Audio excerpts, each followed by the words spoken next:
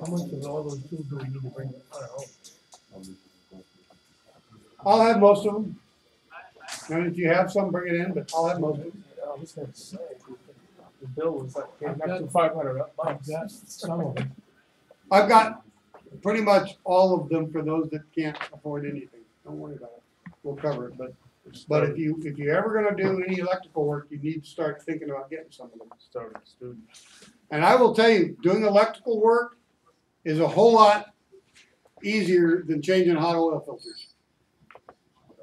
Nothing wrong with changing hot oil filters for a living, but I'd rather do electrical work. It's a lot more mentally stimulating. No hot oil. No hot oil running down your armpit. Right. Ugh. Seems like for the people who understand it, there's much fewer of them. Jesus Who are understanding the electrical part of it than the rest of it. You're going to be more able to write your ticket if you More in understand. demand. Oh yeah. Okay, so yeah, actually 6337 is even better. It just flows out a little bit better. And we're going to use, for soldering, we're going to use rosin core. One of the biggest problems you guys have, soldering is not, it's an art form. You've got to practice it. That's why this lab is designed around doing as much soldering as it possibly can. Because you sort of got to get used to getting the soldering tip hot, get a little ball of solder on it, because the solder tip itself won't conduct heat well.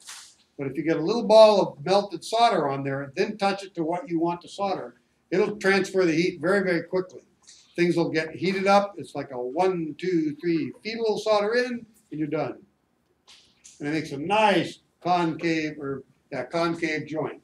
So it takes a little bit of time for things to melt. You want it at the lowest possible temperature to where it'll still flow out well and won't produce a cold solder joint. Okay? The cold solder joint is a joint that the surrounding materials don't get hot enough, so the solder flows, but it's so cold that it sucks the heat right out of the solder so quickly that the solder shrinks and fractures as it's hardening. So it gets little microfractures. Again, it'll work until a little bit of heat and vibration, then it'll start intermittently causing you problems. We often will see two different kinds of flux, acid or rosin. Do not use acid. I don't know, in fact, it's not even good for copper pipes. You want to use rosin core solder. What the rosin does, or flux in general does, is it cleans the surface, it protects the heating process and the soldering process. As you feed the solder in, it wets out over the molten solder and the surrounding metals and creates an oxygen barrier, prevents oxygen from being there during the soldering process. It also acts as a wetting agent. So you know how, like if you use a wax, an anti-wetting agent, it's hydrophobic, water will beat up on it. But if you get just a little bit of oil on the paint, water will flow out into it because that's the oil acts as a wetting agent. Well, the same thing is true with flux. It acts as a wetting agent for the molten solder. So if the solder is starting to beat up, it's probably because you don't have either metals are contaminated or you don't have enough flux. Well, we make good electrician's flux solder. It's very fine. It looks very much like thin safety wire. But if it bends really stiff, it is thin safety wire. Don't use it. You're not going to get it to melt. And so you guys like to take and put a little piece of safety wire in your neighbor's, your buddy's little solder box, right? Yeah. Yeah, that's a mean thing to do. Don't do that. That's something Mr. Arcee would do, I know. Nah. Yeah. Okay.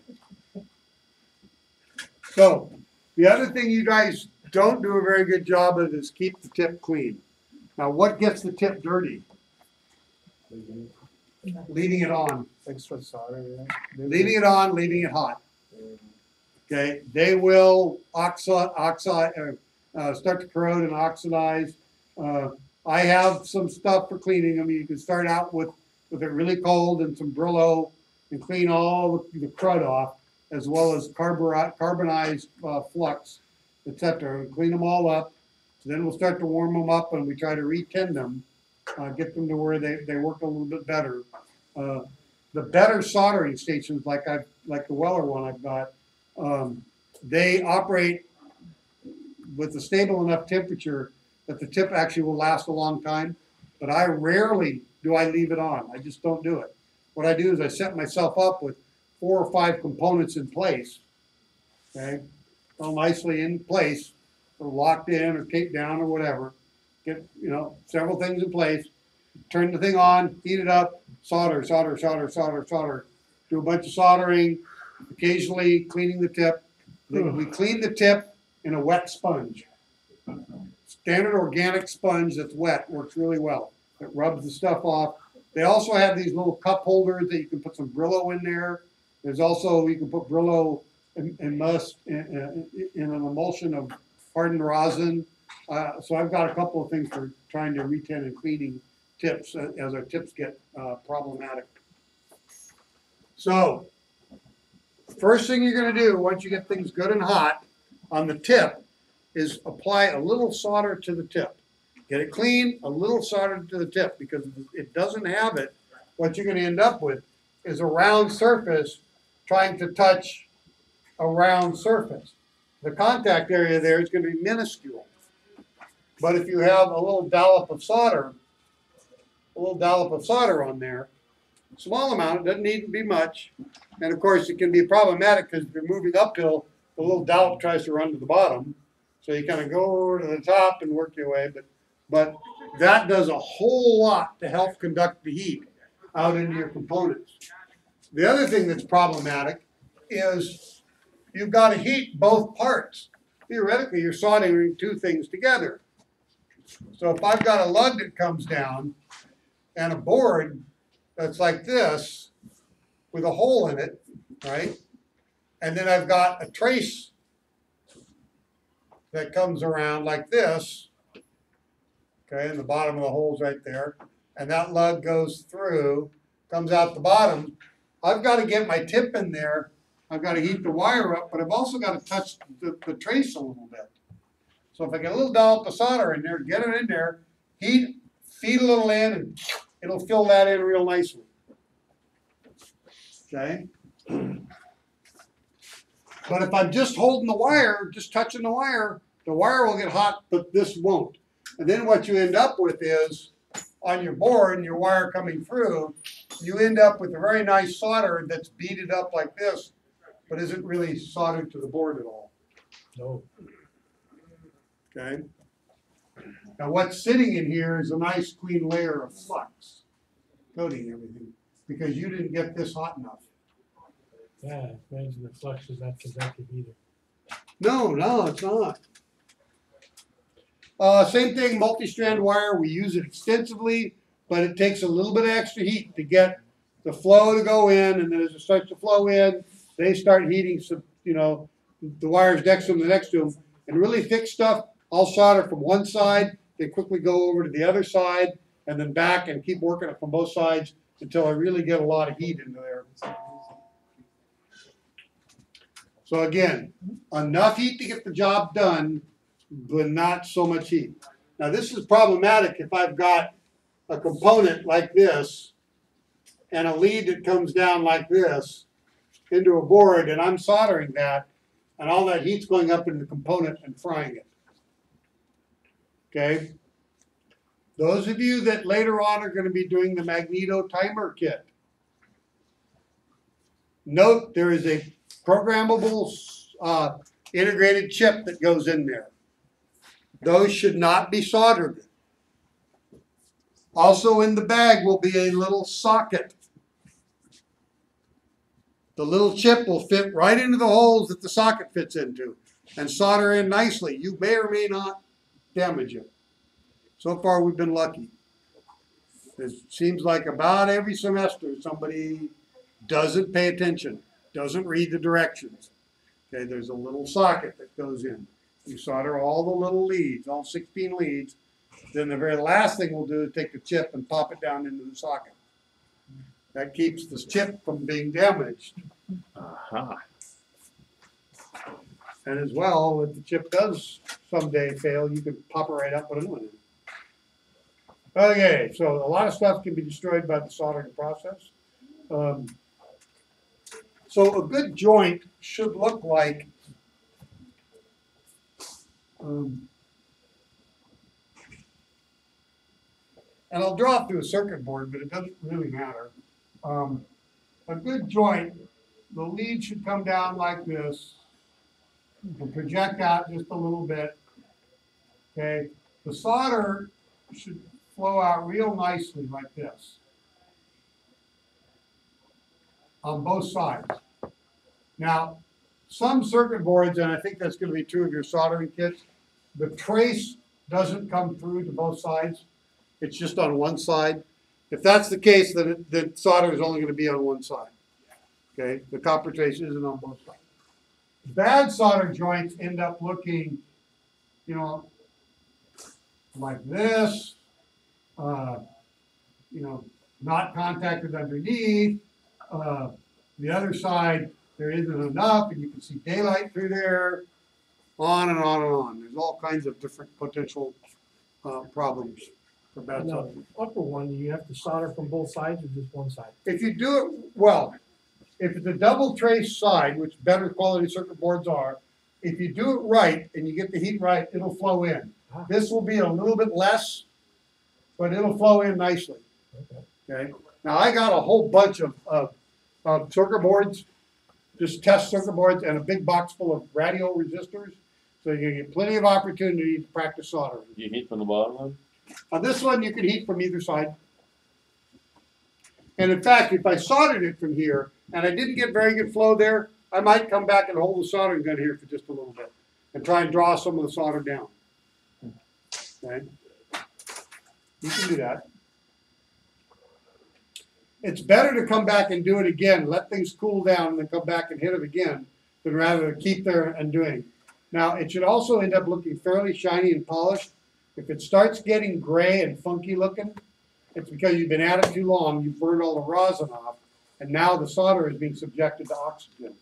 Okay? So at that point, you need to get a solder sucker, pull all the solder out, pull everything out, clean it all back up, and start over. It's also important to note that in all inline joints, I'll talk about those. In all cases, brazing, which solder is a form of brazing is not structural. So if the component is kind of heavy, you know, it's a big heavy relay or something like that, you need to glue it down, screw it down, some other way attach it. So that as the radio bounces around or whatever it is, the component doesn't rattle itself loose, because the solder will not hold it in place. Pretty common to see things like a large capacitor or a battery or a big relay. It's pretty common to see them either screwed in place or a big dollop of hot glue or epoxy or something else. So yeah, no acid core, bad. If you're using what's called rosin core, where there's the solder is actually hollow in the very middle, little bitty solder, and it's hollow in the middle with just enough rosin. I find if I've got a little bottle of liquid rosin. If I'm doing big fat battery wires, I always put a little rosin on them, because that helps draw the heat in. You've got to do so much heating to get them to go. It ends up making a much better joint. But for most general, you know, 16 gauge, 18, 24 gauge wiring, as well as electronic components, the rosin that's in the core is enough.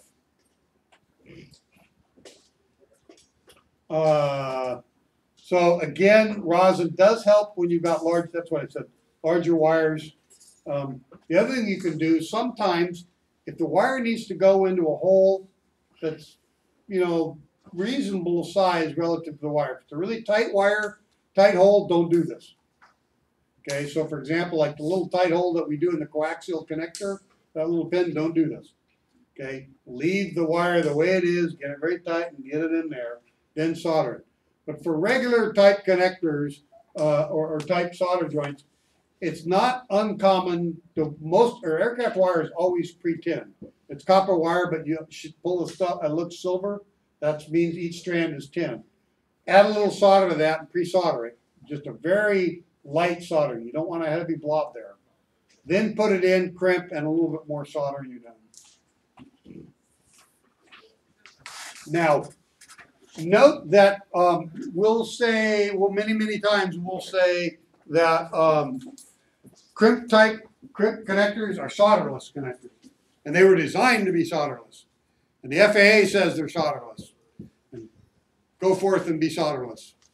I've found in many occasions a little dab, if it's an environmental connector, meaning it's out in the salt and the rain and etc., throwing a little dab of solder on the crimped end does a good job of sealing it. So if I've got my connector, my connector is like this, the barrel is here, and sort of comes around and the ring is there, that kind of thing. I stuff my wire into there, I crimp. Putting a little dab of solder into here to seal it isn't a bad thing. You're not trying to send any solder up into here. Okay, all you're trying to do is seal that, and it'll wick back into there. The two connectors that we're going to do in our P-lead project, one is insulated, the other is not insulated. I'm going to have you seal both ends just for practice soldering. Okay, but for the most part, crimp connectors, we don't necessarily need to seal them like that. They're meant to be solderless. What I can say is I've been installing a lot of wires over the years, and those that are in the environment, by doing that, they tend to last a long time.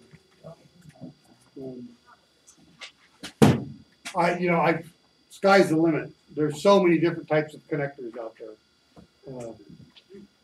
I can't begin to describe. So, ring and spade are pretty common. We don't really use anything but ring. The horseshoe things, throw them in the trash. Okay, in aviation, ring connectors. There are some applications where we're seeing spade connectors being used. I do not like spade connectors. What does the spade connector look like? One end is a spade, the other end goes over it like this. Okay. They either don't have positive retention, or they do have a positive retention clip that will not unclip, and you rip the wire out. Okay, bad. Not a fan of spade connectors. The ring is kind of what you want. So, crimping, proper crimpers, installed in the crimper correctly. Don't put it in backwards. And then crush the right amount. Okay, if you don't do enough, it'll be a weak joint and it will electrically corrode and fail. Too much and you'll actually cut the wire. I've gotten like Gorilla on it and cut the connector right now. So yeah, I've kind of talked about some of this. So this sort of shows what the bifold pipe looks like if it's crimping well. We've sort of talked about this. The aviation type, oftentimes you can tell. The really cheapo Craig Auto Parts one, they have this sort of opaque, funky looking insulator. The aviation ones that are good quality, the nylon insulator is a little translucent. You can see through it a little bit. Okay, and they almost always have the inner barrel and then an outer metal thin sleeve, and then the insulation is a nylon. Like I said, it's a little translucent. Do not use the automotive type in an airplane or your oven, which I've had one guy do once. Ended up blowing the door off the oven. Yeah, that was a whole story. Okay, and they've got color coding. Really fine gauge, you're rarely going to use a connector like this. You're probably going to use a multi-pin connector.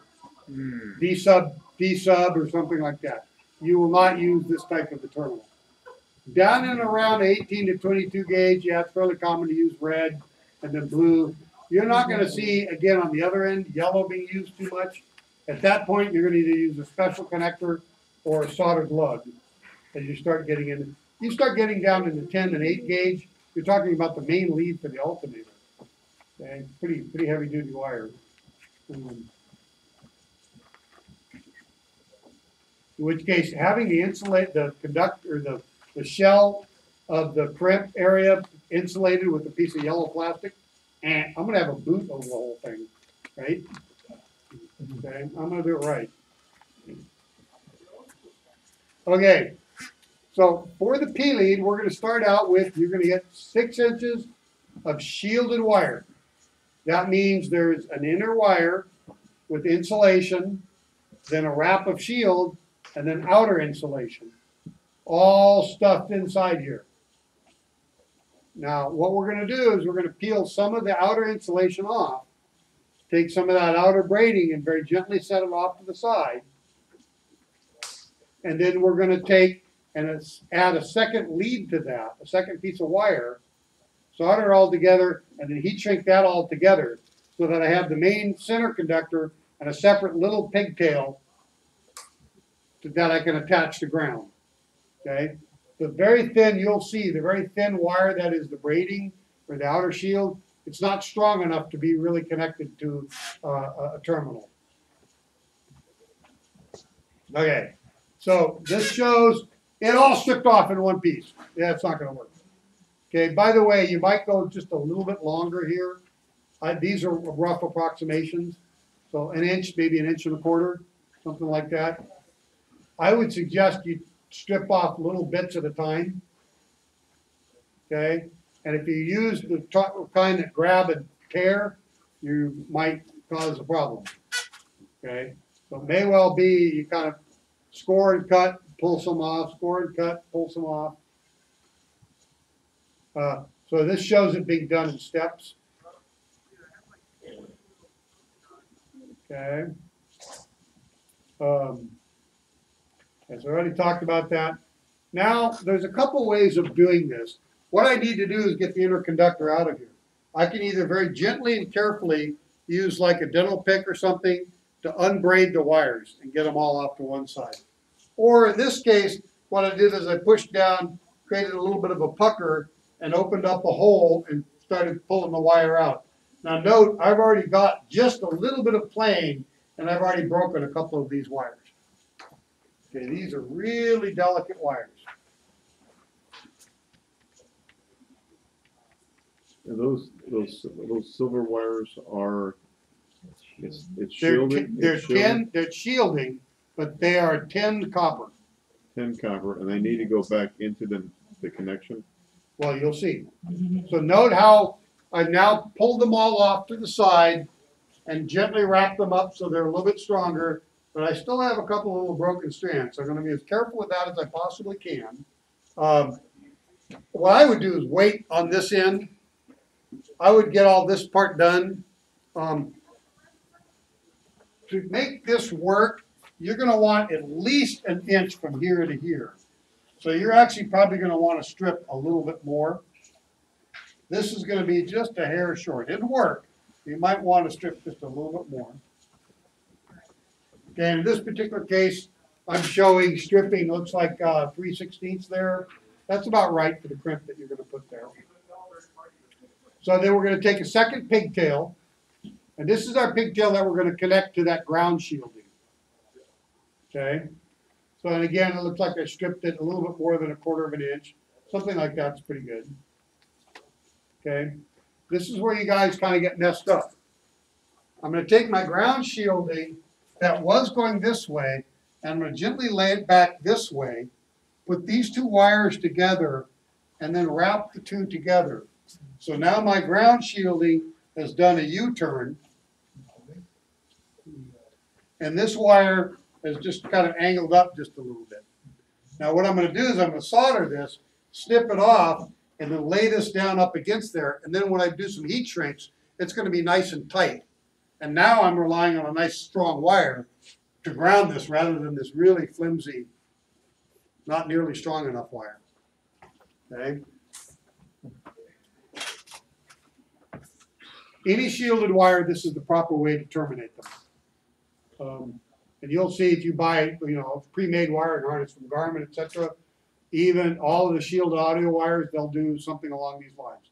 They'll pull the shielding out and create a separate shielding lead coming off and not rely on the shielding wiring itself. Okay, there you can see I got a fairly lean solder in there. Okay, that's all soldered. In fact, the solder ran up into here just a little bit. I've been very careful to not break this. Also note, just for giggles, I pretend this. I don't recommend that because it may not fit in the connector. But you're welcome to try it. There's a better shot of it. You see how that's a nice lean solder joint? Everything's covered, but I don't have, big globules sticking out. So where I've suddenly added 2 pounds of solder to the airplane. Okay. Now, this doesn't need to be that strong. I can cut it off right about here, something like that, because the strength is going to be the heat shrink wrapped around all of this. Okay. I just need enough to make a decent electrical connection. So there, I've snipped it off. Set some heat shrink over it. Okay, and in this case, we're going to double insulate it. So there I am shrinking it. So this is one layer of heat shrink. See how that clamped it down pretty good? And that's become a whole lot more secure. Then when I take a second layer, and note that the second layer is a little bit longer. So I create a little bit of a strain release there. Now the second layer goes a little bit beyond and a little bit beyond here. So I've got a nice clean strain relief there. And I've got the 2 leads. See how this kind of got short though? So if I've only got a 1/2 inch there, it's not going to be enough to work with. You're going to want to have at least 3 5/8 to 3/4 of an inch sticking out there.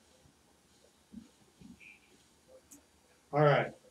So then we're going to note this is a cheap automotive type connector. It's very opaque and looks like PVC, and it's funky and not so good. We're going to put this on and crimp it, and we're going to put this on and crimp it. Only we're going to also have to put some heat shrink on this.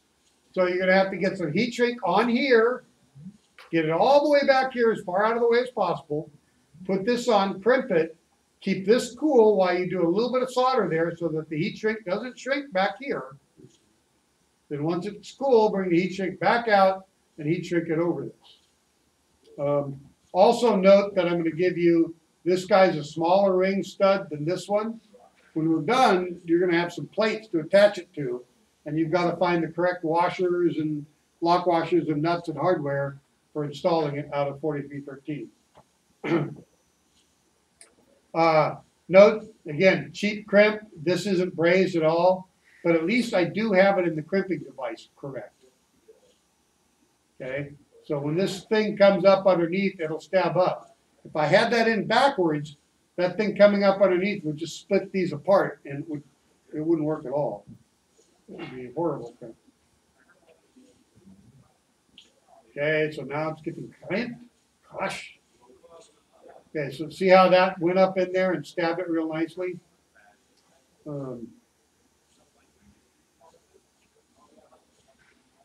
Same thing, put the crimp in there.